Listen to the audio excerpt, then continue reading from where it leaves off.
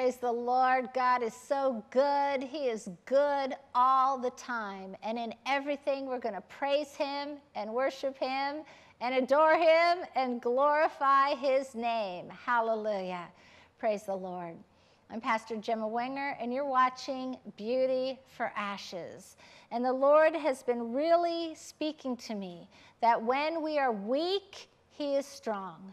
When we have doubts, when we don't have gifts or talents, or we feel less than, his power comes, and his power overcomes us. So we know that the power is of him, and it's not of us. It's not our own power. That's why he says that this power is in earthen vessels. So we know that the power is of him and not of us. 2 Corinthians chapter 11, verse 30. If I must needs glory, I will glory of the things which concern my infirmities. I'm going to glory in my lack. I'm going to glory in what I don't have. I'm going to glory in the obstacles in my path.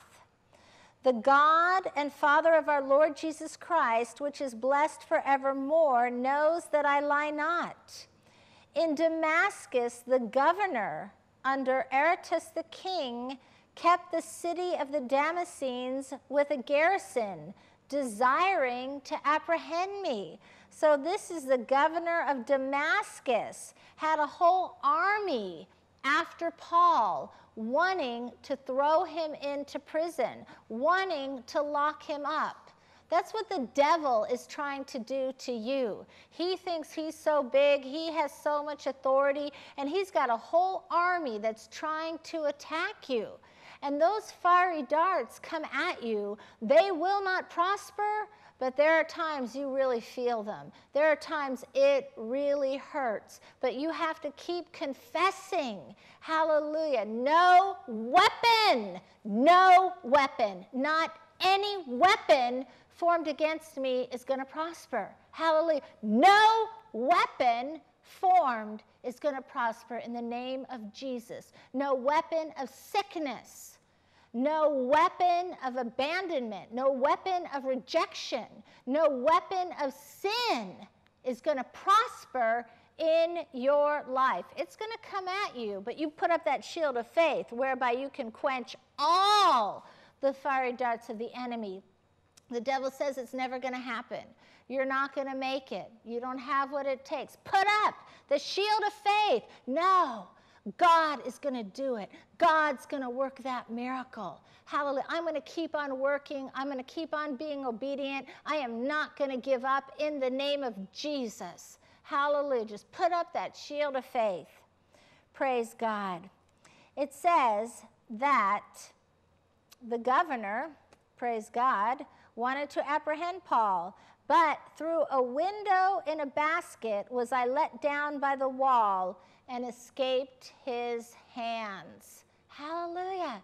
God will make a way of escape for you. God will work that miracle in your life where it seems like you are surrounded by the enemy, that there is no way out. God will make a way out. God will provide for you. God will do the impossible. Praise Jesus. Then we go on to 2 Corinthians 12, verse 7. And lest I should be exalted above measure through the abundance of the revelations, there was given to me a thorn in the flesh, the messenger of Satan to buffet me, lest I should be exalted above measure. And the Bible also says that his thorn in the flesh was an infirmity in the flesh. And we know that in Scripture, the people that Paul was writing to said, I know that you would have plucked out your eyes and given them to me. And he also said, look, with what large a letter I am writing to you. So we know that he was going blind. So we do believe, hallelujah, that his infirmity in the flesh, The thorn in the flesh was an infirmity in the flesh, and the fact was that he was going blind. But wait a minute. Think about all the people who could see, who weren't going blind at that time. Did they affect the world like Paul's writings? He was going blind, and God called him to write letters. Isn't that just like God? Hallelujah. Hallelujah. Paul, you're going blind, but I've called you to write letters, even though you can barely see. It was God. It was the hand of God, and he changed lives for all eternity. Praise Jesus. So, in order that he would not be exalted, in order that he would not be lifted up in pride, God gave him this thorn in the flesh so that he wouldn't look down on others, because he really had more knowledge, had more understanding, had more experiences and revelation from God. God gave him this thorn in the flesh to buffet him, lest he should be exalted above measure. Because the minute pride comes in, the Holy Spirit goes out. The minute you think you know more than everybody else, that spirit is called pride. And that makes it so you don't know half as much as anybody else, because you're blind and you cannot see clearly. For this thing I besought the Lord 3 times, that it might depart from me. And he said to me, my grace is sufficient for you, for my strength is made perfect in weakness. And that's what the Lord is saying to you today. Hallelujah. His grace is sufficient. You may be feeling all alone. You may feel unloved. You may feel rejected. You may feel like God let you down. Hallelujah. His grace is sufficient for you. His grace will come through for you in a mighty and a powerful way.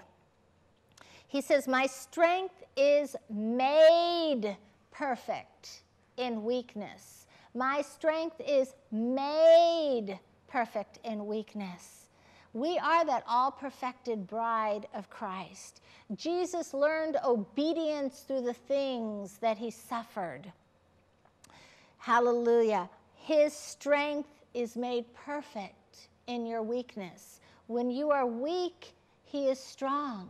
When you are lacking, hallelujah, his strength comes in and meets the need. All the Lord needs you to do is get up, take those steps in the right direction, and the Lord will pick it up from there. Most gladly, therefore, I will rather glory in my infirmities, that the power of Christ may rest upon me. I'm going to glory in my infirmities. I'm going to glory in the fact that I'm going blind and I have this thorn in the flesh, so that God's power may be seen in me, so that God's power will be strong in me, so that it will be his strength and not my own strength. It's kind of an interesting story, praise the Lord. About 4 weeks ago, I was praying, and I had had a ministry on Sunday, and all of a sudden the devil just took it away. And it is what it is, but I knew that the Lord was going to work it out for good, and it was going to be okay. So I had made the decision I would just pray on Sundays and just really get into prayer Sunday mornings.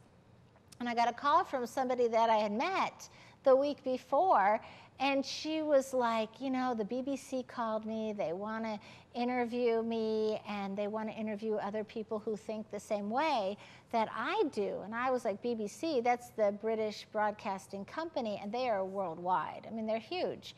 And so I was like, yeah. And then she's like, well, can we use your house to film in? And I was like, yeah, sure. And I didn't even know how she knew that I had a house, praise the Lord. But anyway, praise God, it just turned out to be such a blessing. They came and they filmed the women. We were talking and discussing various topics. And then just recently, they put it on their website. It's going to go on the radio, the website, and their world news television. And it came up number 2 in most watched videos. It came up number 2. And so I just praise the Lord that it had like 5,788 shares and just the number 2 most watched video. And it was such a blessing. It was like the kiss of the Lord. And I never could have opened that door, but I met this woman, Linda, at an event the week before that God told me to go to, that the enemy tried to stop, that the enemy tried to hinder, and God told me to go. And that was the connection. And it was such a blessing. It was so much fun. And I love television. And so God is opening more and more doors. So I want to praise the Lord for that. So I'm going to glory in my infirmities, that the power of Christ may rest upon me. And I praise God for his power. I want his power to rest upon me. Thank you, Jesus. Hallelujah. And then verse 10, 2 Corinthians 12:10. Therefore I take pleasure in infirmities. I take pleasure in infirmities. I take pleasure when things aren't going right. I take pleasure. Why?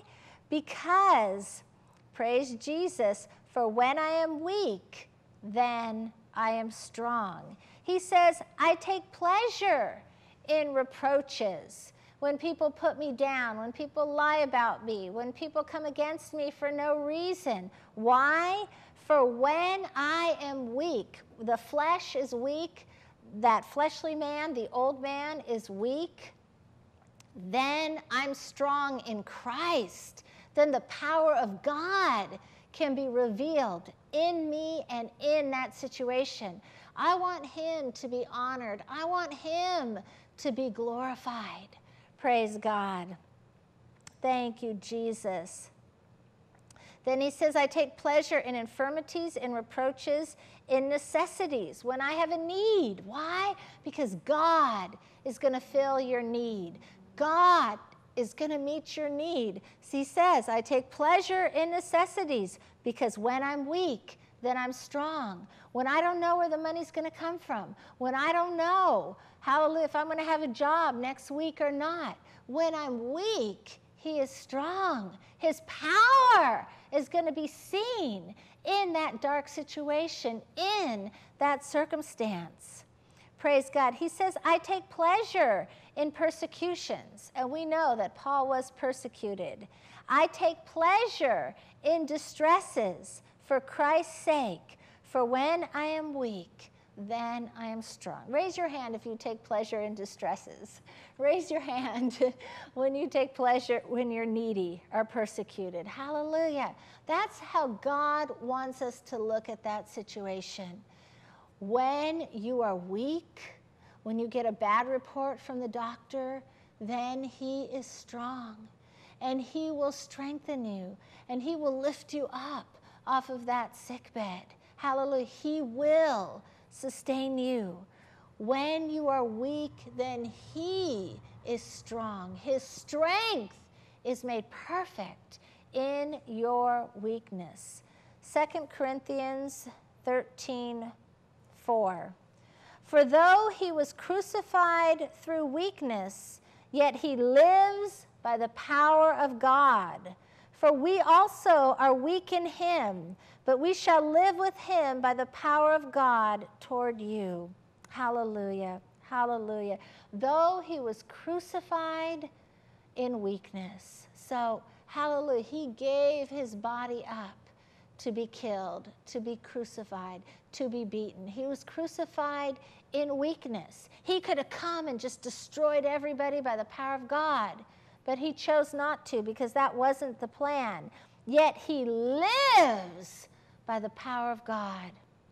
His flesh was crucified, and your old man, your flesh, your old way of thinking needs to be crucified, needs to be put to death in the name of Jesus, so that you will live by the power of God. Hallelujah. In weakness, he was crucified, but he now is seated at the right hand of God the Father, and he lives forevermore by the power of God. God's power is going to sustain you. God's power is going to touch you. Oh, hallelujah. Just reach out and touch the hand of the Lord. Just reach out in faith toward the television. Just receive the miracle. Receive the healing. Receive the blessing. Let the Spirit of the Lord minister to you right now. Hallelujah, hallelujah, hallelujah. The Lord wants to use you. The Lord wants to raise you up. Hallelujah. Don't give up. Don't turn back. I feel like there's somebody who's contemplating suicide. The Lord says, no. In Jesus' name, stop. In the name of Jesus, God's hand is upon your life. You thought God would use you, and then you feel like God hasn't used you, or there's no way for God to use you. And the Lord says, I will use you. Do it my way. Trust in me. Even when you are in that lonely place, I see like a cubicle, a small cubicle. The Lord says, I am with you. I will help you. I will bring you through. I will turn your sorrow into joy. Hallelujah. I will heal your disappointment and your frustration. I will minister to you and I will raise you up. But I see there is a season, and there has been a season of sorrow and sadness, and God has not lifted that off of you right away. But the Lord is lifting that off of you even now. And hope and life and love is springing forth in Jesus' name in your heart. He loves you. He created you for a purpose and for a plan. And he's touching you and he's healing you right now in Jesus' name. So, praise God. 2 Corinthians 13:4. For though he was crucified through weakness, yet he lives by the power of God. For we also are weak in him, but we shall live with him by the power of God toward you. We shall live with him by the power of God. In him we live and we move and we have our being. Hallelujah. He is our everything. Trust him during those hard times. Trust him during those trials. He will see you through. Hallelujah. Thank you, Jesus. And then we have Galatians. Praise God. Actually, praise God. I think I miswrote that. Galatians 1:3. There it is. Grace be to you and peace from God the Father and from our Lord Jesus Christ. Only God can give you peace. If you need peace from that anxiety and that worry, hallelujah, it's just your mind is racing, just go to the Lord. Just enter in. He will give you peace. Who gave himself for our sins, that he might deliver us from this present evil world according to the will of God and our Father. God wants to deliver you from the world and the things of the world. He wants to set you free. When you are in bondage to sin, when that sin is pulling you, you're not free. God wants to break that pull. God wants to set you free. That's so powerful. Who gave himself for our sins. Jesus died on the cross for your sins, that he might deliver you from sin, that he might deliver you from sickness, that he might deliver you from this present evil world. The Bible says, come out from among them. Touch not the unclean thing, and I will receive you to myself, and you will be my sons, and you will be my daughters. So we are coming out from this world by the power of the Lord Jesus Christ. Hallelujah. So he might deliver us from this present evil world according to the will of God and our Father, to whom be glory forever and ever. I marvel that you are so soon removed from him that called you into the grace of Christ into another gospel.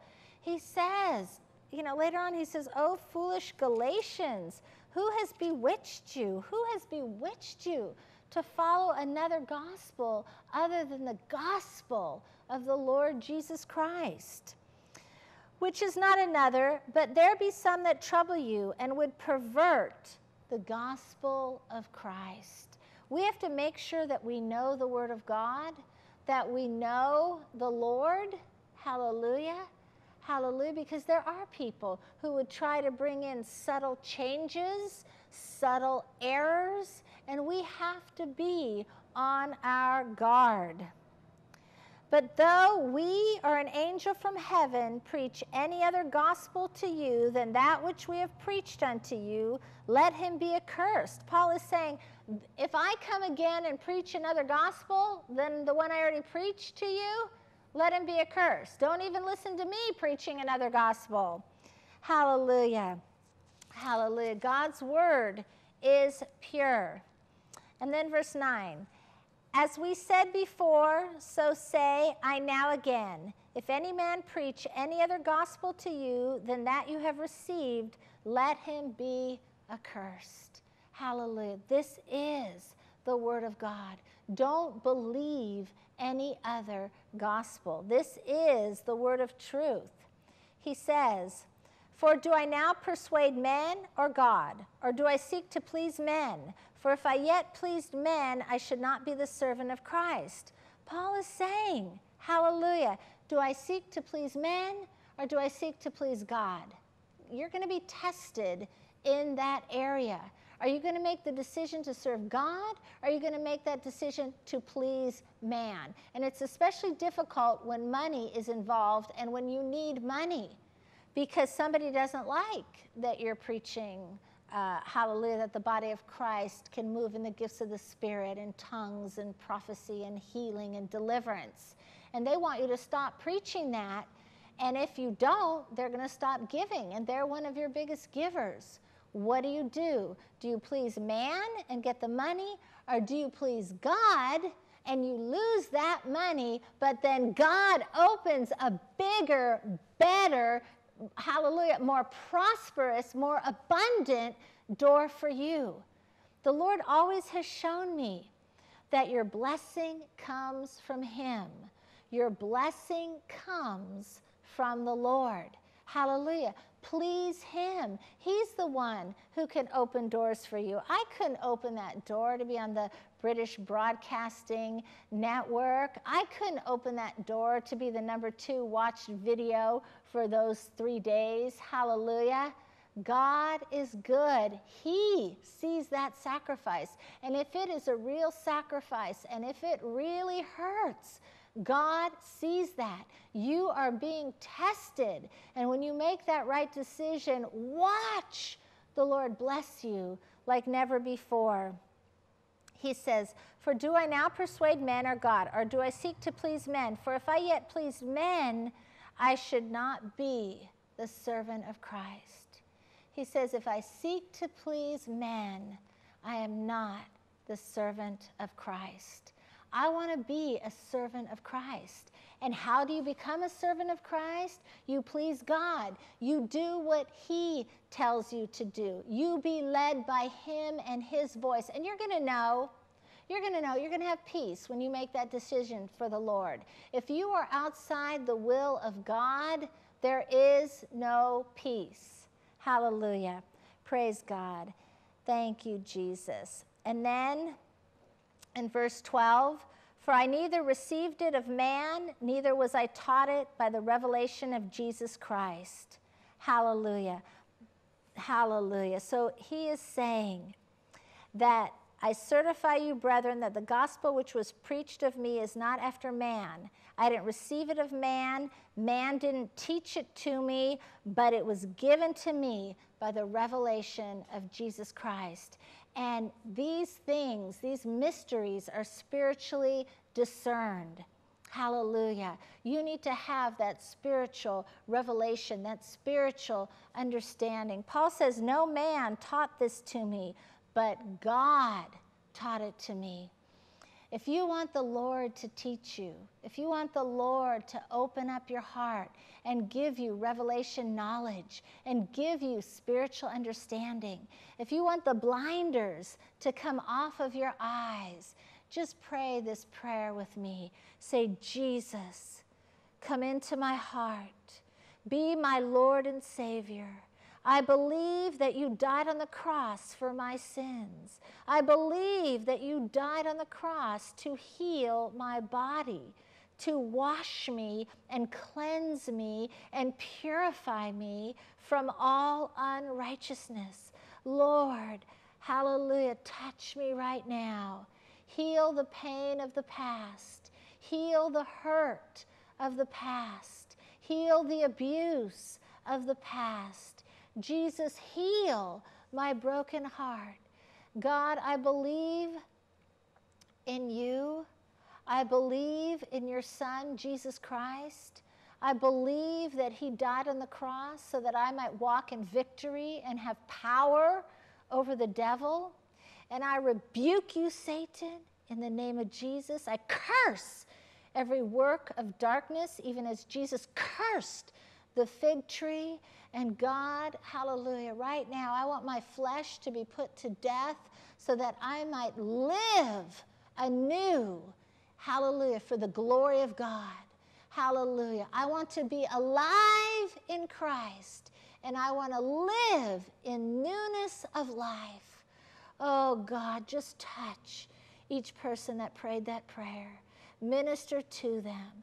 Be with them. Hold them in your arms of love, and let them truly know that you are a loving Savior and that you're going to bless them, and they're going to see the blessings of God in their life. They're going to see the joy and the peace and the love like never before.